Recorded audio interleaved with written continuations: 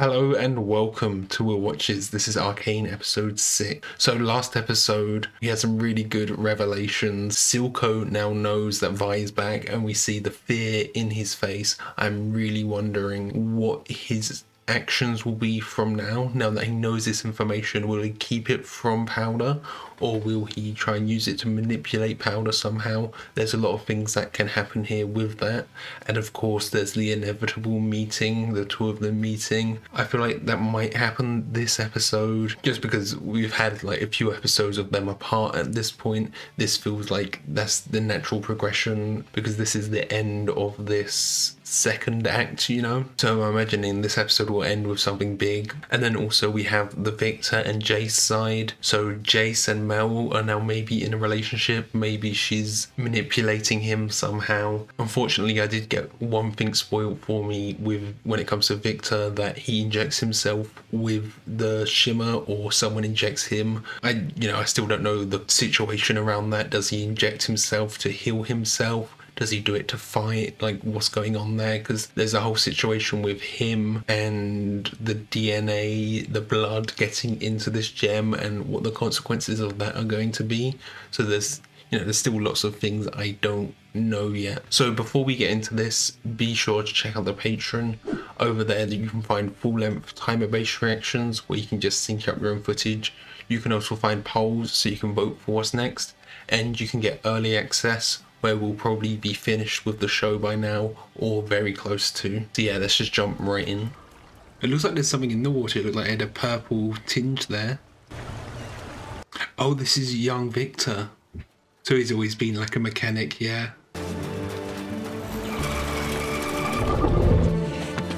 He can't quite keep up with it.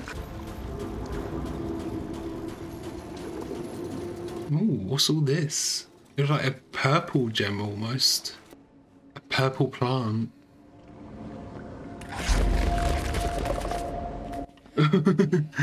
It's like a giant axolotl. You built this?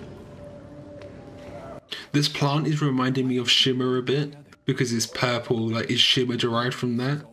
This is real. She's a rare mutation that I cultivated. Cultivated. Ria reminds me a bit of Toothless. Just the giant eyes and like kind of the shape. She's dying. I'm attempting to prevent that. Is this the guy who's working with Silco to develop the shimmer? We can be loners together. Yeah, everyone's interconnected, it seems. Seems just yesterday I stumbled upon an aspiring young scholar from the Undercity here. So Heimerdinger is the one who brought him up. You should be proud of what you've accomplished, Victor. All of the plants and greenery look so good. That butterfly. My contributions will be short-lived, even in your memory. No, he works so well on the hex tech. Just often burn fastest. Oh, it's suffering with burnout a bit. That window looked like it could almost be a skull shape as well. I don't think we've seen that guy yet. Looks like a guy who's like holding a hammer. I don't think we've seen him yet, but I think everyone else in here we have. And there was a shot that looked like Victor was running and his prosthesis was kind of breaking apart. It reminded me of like Forrest Gump. Victor's dying. I think it has something to do with gases in the fissures where he grew up. Exactly the sort of thing we wanted to fix with Hex Tech. Yeah, exactly. They still haven't done anything to fix the underground. I hate feeling so useless. I didn't realize he was so close. It's not going to be Jace the one who gets pushed into giving Victor the shimmer. You should be with him, Jace. I love her purple lipstick and eyeshadow. Usually purple is used for undertones for black skin in art. It works really well with like the colour scheme. Where is this? Or is he just seeing like a vision? Yeah, that looked like it was almost the inside, what we saw the inside of the gem before when his like blood was like fusing with it. It looks almost purpley here instead of the pure blue from before. They got in a fight with Zavika. They did a number on her. You're doing great, Chuck. Is she gonna realise that it's fine? You almost gave it away there. Everyone's just like a little bit scared of her, it seems, because she's so unhinged. Can you do this?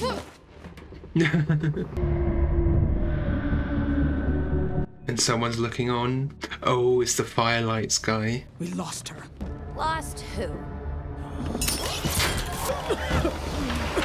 I hope that's just knocked her out. She hasn't just killed Savika like that, right? I thought it might have been like a truth serum gas or something. No need. It's your sister. Yeah, that's not what she wants to hear. She's looking for you. It's not what you think. She's with some girl enforcer. Guess she replaced you. You're lying! Caitlin's even got the blue hair. About time Daddy joined. Ooh, that's a power play, isn't it? Isn't that sad? Could you imagine being separated from your father? In a safe place.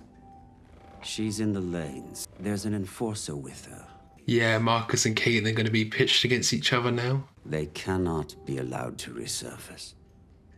Do we understand each other? Yeah, Marcus is, you know, making more and more mistakes when it comes to his relationship with Silco. It responds to organic matter. Okay. It's like growing the plant.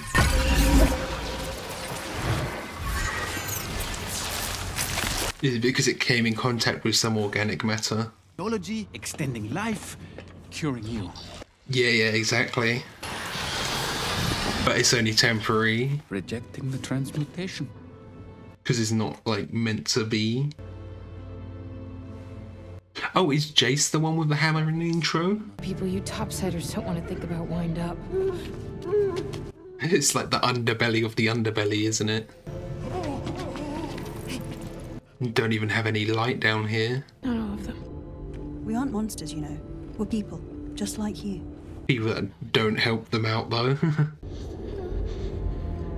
I shouldn't have left you. It's all right. No, she was talking to Powder then, wasn't she? I'm calling it the Hex Core. Heimerdinger's seeing the danger in everything. What's most exciting is that it reacts to biological matter. There are stories that Yeah, he doesn't like this at all, does he?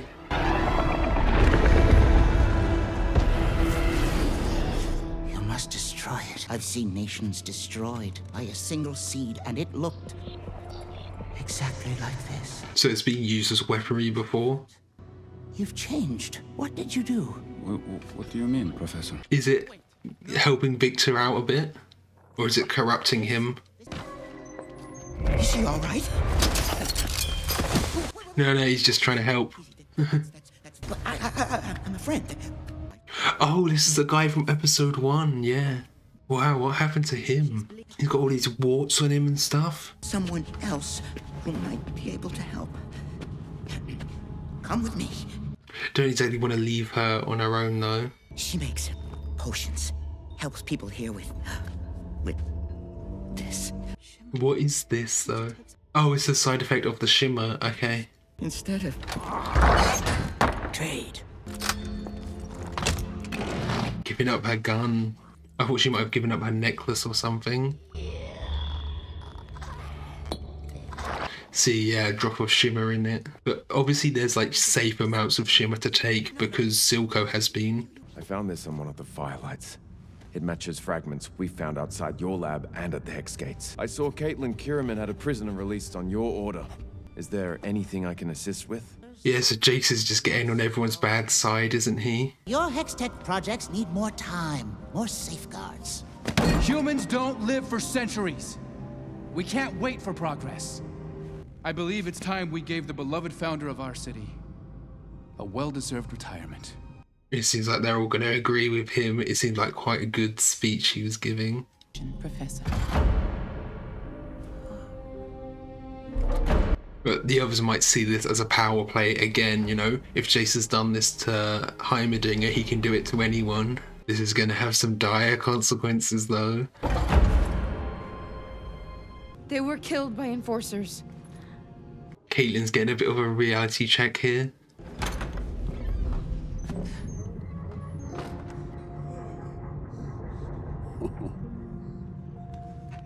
Look at him, he's like a king everywhere.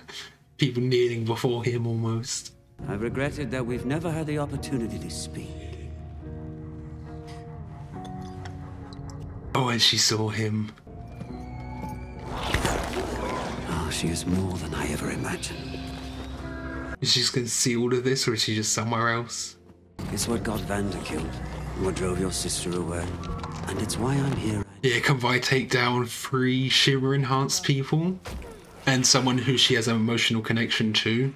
Too much. Oh, okay. Knocked down the whole thing, yeah. Didn't realise Vi was in on that plan as well.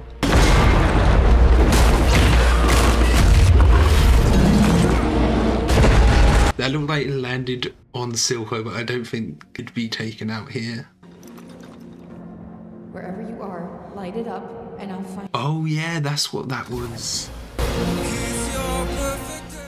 Okay. Because she knows that Vi is alive now, but will she lose trust in Vi if Vi can't get there?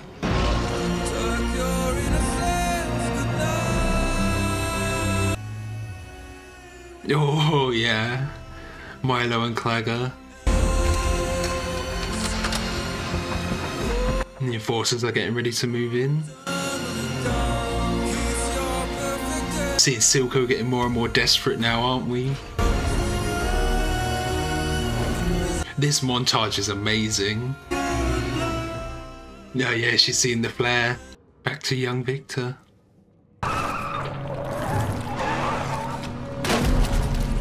Yeah, this must be the Shimmer, these plants. The doctor's trying to keep them alive.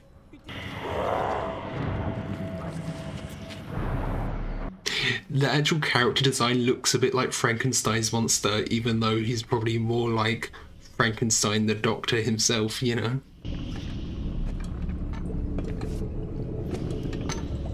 Yeah, and he's finally returning.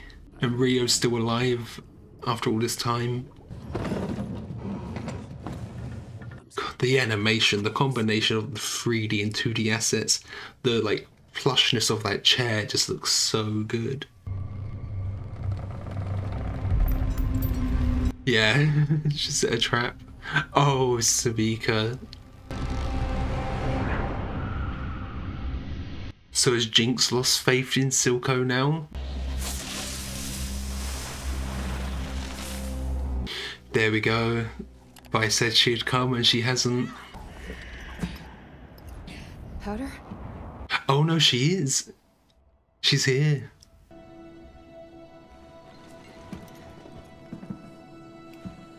Vi? Oh, Powder!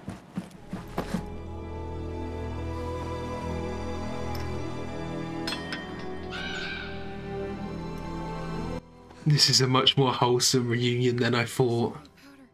I got arrested. Marcus. I don't know. It doesn't matter. I never thought I'd see you again. Are you real? Yeah, she doesn't know what's real and what's fake anymore. Who's she? Who are you? It's okay. She's a friend. We can work this out. This is a trick. You're playing me. Yeah, of course, it wasn't gonna go well. It's Jinx now. Powder fell down a well. You can fire that thing if you want, but I'm not going anywhere. I'm not going to abandon you again. Is it actually something? Oh, the firelights.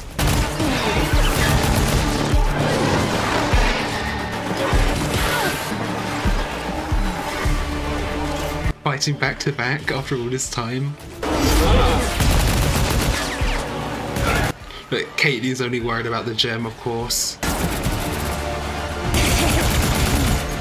Yeah, she's like enjoying it.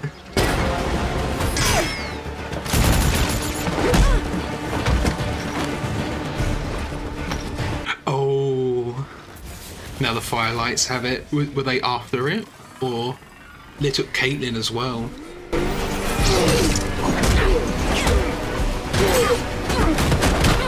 I love the character movement on that girl, the one that took the gem. All of their masks are different animals and the way they move almost reflects that. Yeah, she hasn't seen Powder like this, actually being able to fight.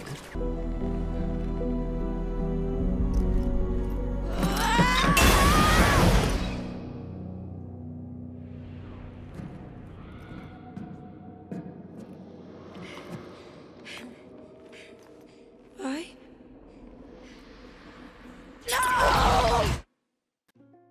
Okay, that isn't where I expected this to go.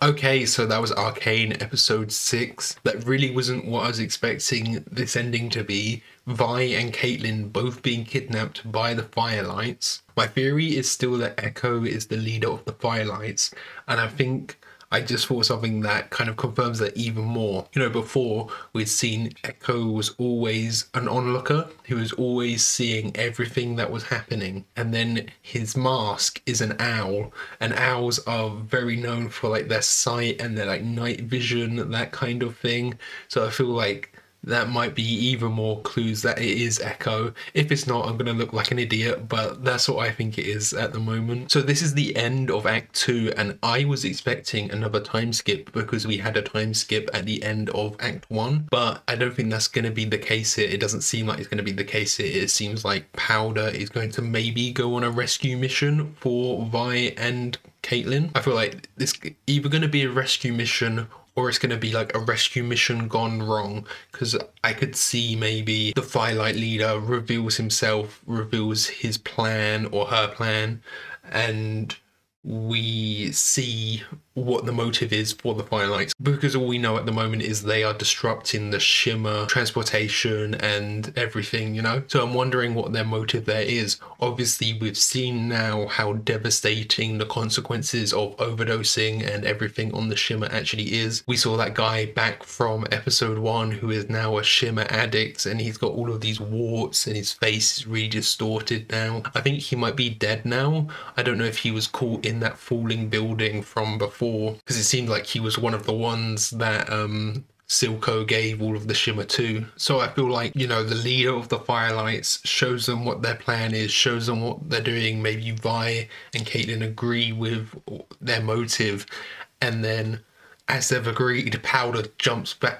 right in because she's, oh, my sister's been kidnapped, I need to go and save her. She jumps in recklessly and maybe ruins whatever's gonna happen, or she might go to Silco for help to go get Vi, but I don't know how that will go. You know, we will eventually have to have the Silco reveal where he reveals to Powder that he was the one who killed Vander and caused all of this to happen in the first place, you know, and that's just another betrayal for Powder to have to go through again, you know. And then we finally had Powder and Vi reunited this episode, but it really wasn't what I was expecting, you know. I was fully expecting the first time they reunite it was going to be like a standoff and then fight, but it was actually much more wholesome than I thought it was going to be. But of course that eventually devolved down when Powder had seen Caitlin. Savika had said that you'd been replaced, and then there's Caitlin here who has blue hair, and she's an enforcer who are like the enemies of Powder essentially,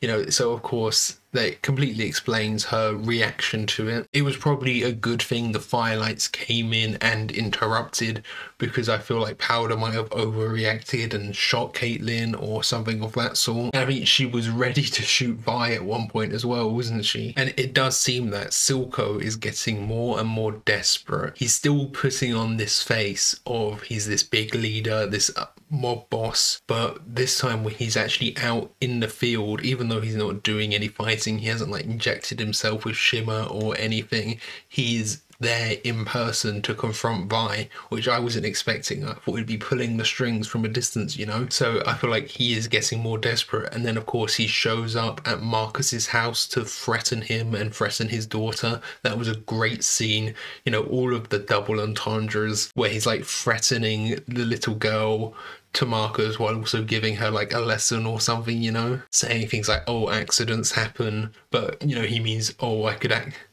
accidentally kill your daughter and things like that, you know. Now it was just a great scene, building up so much tension and building up some villainy for Silco, you know. And then up in Piltover, Jace is just making more and more enemies. He has thrown out Heimerdinger now, which is going to be a real problem, because I think all of the other councillors will see that he has done that, and now they might feel threatened as well. And he's already kind of on some of their bad sides, even though, you know, he was kissing up to them a bit before, but maybe this might be like an eye-opener for them. And I think even Mel is worried about him at this point. I don't know, you know, is she just worried about him in general, or is she worried about him from like her political standpoint? Is she like worried that she's gonna be put into danger politically because of his actions, or is she just like worried about his well-being as well? It might be like a mixture of both, you know. You know, one thing that we still haven't really got is all of these characters interacting. We've got kind of two simultaneous stories here. We have the Piltover side with Jace and Mel and all of the counselors, and then we have the Underbelly side with Powder and Vi and everyone. So I am wondering where this like crossover is going to happen between both of these plot points, because the only real crossover here at the moment is Marcus. He is the most kind of flexible character between the two, him and Caitlyn, really. So it's the Enforcers, really, because the Enforcers are the only ones who like traverse between the two different worlds, aren't they? So I am waiting for the moment where maybe Jace meets Vi or Powder or something like that. I think that will be a real eye-opener for him. Jace's heart, he does want to help everyone, doesn't he? And he was saying this episode, you know, he's done all of this stuff, but it's only helped the rich, it's only helped the people of Piltover, it hasn't helped the lower people. So I think maybe seeing some of the consequences of that might be an eye-opener for him as well, because he does actually want to help deep down, doesn't he? And you know, Victor's the one who really wants this to happen, because he came from the underground and was kind of brought up, raised by Heimerdinger a bit, or like mentored by Heimerdinger. Heimerdinger saw the potential in Victor, didn't he? And then brought him up. And of course we have everything going on with Victor this episode. We have a bit more of this Hextech gem that was infused with his DNA and now can manipulate organic matter. And we see it grow this plant really quick, but then the plant kind of dies off. And I think that's maybe just, you can artificially grow the plant really big, but the plant never got the nutrients and the sunlight and everything it needed to grow to that point, so it just dies off. You know, if you like artificially aged up a human, they would be like anorexic because they hadn't had all of the food and everything to feed them, to make them, to give them the proper nutrients and everything they needed to grow artificially up to this age, you know? I feel like that might be what the problem is there. But then that could also be the Hextech having some time manipulation powers, because we don't know if that's just growing the plant or if it's like accelerating the aging of the plant to make it grow that quick. There's like the two possibilities there. It could be a time travel thing, but it could just be a matter manipulation thing, you know? And then of course, as I said at the start, I got spoiled that Victor injects himself with the shimmer. That doesn't seem like too big of a deal now that I've seen this episode. It seems like quite a reasonable next step, because he's deteriorating more and more. And then he's gone back to this guy with his pet Rio, the big axolotl, who's been experimenting with shimmer. I believe this is like the scientist who was working with Silco in like episode 1, right? It might be the same guy, but I'm not like 100% sure, because it looks like he was experimenting with shimmer, and shimmer originates from this little flower that was in the cave that Victor found. So we have a bit more of like the backstory of shimmer, which is really cool to see. And then if we know it comes from this plant, the Firelights are taking out shimmer, so maybe they could attack it at the source by destroying all of these plants somehow. That would put a big dent in Silco's plans, you know? So yeah, Victor, he's, you know, he's getting more and more desperate because he is dying. So of course you want to do whatever you can. So I'm wondering, you know, if he injects himself, what will happen? Obviously shimmer, it like enhances your physical capabilities, but will he go too far with it and overdose and become like the people we saw this episode in the underground, where they had all of these adverse side effects? Or if he's with this originator of the shimmer, does he have like a more purified version of it, and he kind of he knows what he's doing a bit more than just the random people on the streets taking this drug, right? So he might be able to guide Victor, give him like the right amounts of dosage, and give him a more pure version as well, you know? And you know, I am kind of seeing a bit of a parallel here with Vander and Silco and Jace and Victor. You know, Vander wanted to do things kind of by the books. He was still like leading this uprising, but he wanted to do it a bit by the books, and then Silco was a bit more extreme. And it seems like Victor might be the counterpart to Silco and Jace is the counterpart to Vanda. I think there's a lot of comparisons you can make with Vanda and Silco. It is kind of like, you know, your Professor X and your Magneto, they want there to be an uprising. One's more extreme and more violent than the other. So there's like a lot of comparisons to other things you can make there, you know. And then also in Victor's backstory, we got name drop Sky, who was this little girl who was in the underground who had seen him. And she might just be like a one-off character there, but the fact they name dropped her made me think maybe she will return at some point. I'm not sure, but that could be something interesting. You know, if Victor is suddenly cured and can like walk again, which I think he might be able to, judging from the opening, the visuals. So if he can suddenly walk again, this Sky girl, we see her grown up and she's like, Victor, you can walk now. Maybe there's something there. There's like an opportunity for her to return, maybe. I don't know. I am wondering, now that Heimerdinger has been like exiled, he's been shunned away from the counselors, what is going to happen with this new Hextech technology. I feel like his prediction is going to be true, that the technology is going to go too far, that they haven't researched it enough, and there's going to be some like dire consequences of that. Obviously, I haven't played the game, so I don't know what the state of the world is in the games. Do they all have Hextech in the games? Or obviously don't tell me, this is just rhetorical, but like, do they all have Hextech in the games? Can they teleport? Or was Hextech this something that like went wrong and they're all facing the consequences of that in the games? I don't know. Heimerdinger, his name is based off Oppenheimer, the first half, and Oppenheimer was the guy who created the nuclear bomb, right? Or he was like part of the team, because I know this because Christopher Nolan's making a movie about it.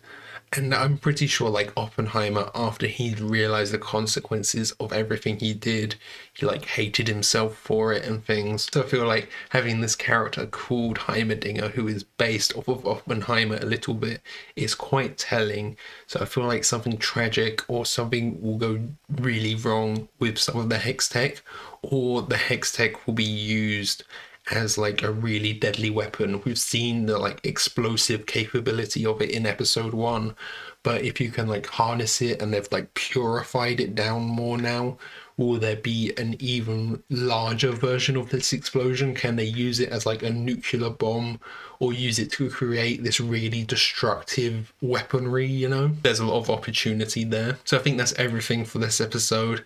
Thank you for watching. If you enjoyed this, consider leaving a like or a comment. If you really loved it, be sure to subscribe to keep up to date for all the future uploads. So yeah, thanks for watching. Bye.